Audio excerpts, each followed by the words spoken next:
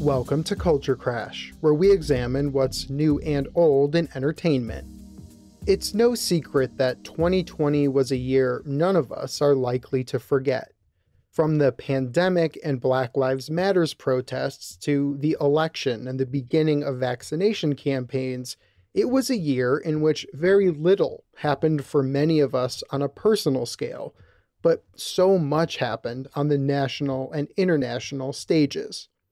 Yes, I watched and read more news than I probably ever have before in 2020, but a seemingly never-ending lockdown thanks to the pandemic meant I also had more time than ever before to dive into music, movies, books, TV, and video games.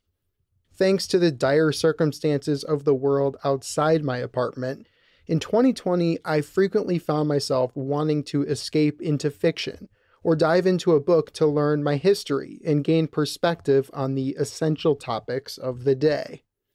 For all of those reasons, the media of 2020 are likely to hold an odd place in my heart. High-quality movies like The Trial of the Chicago 7 simply popped up on my Netflix page, and great shows like The Queen's Gambit took the culture by storm. But we also all spent about a month obsessing over Tiger King, and my social media pages were often flooded with Saturday Night Live bits that were sometimes funny, but often failed to capture the true oddity happening all around us.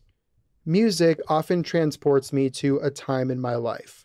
I can't hear Kid Cudi's first Man on the Moon album without recalling my days in high school, driving around with that CD in my car.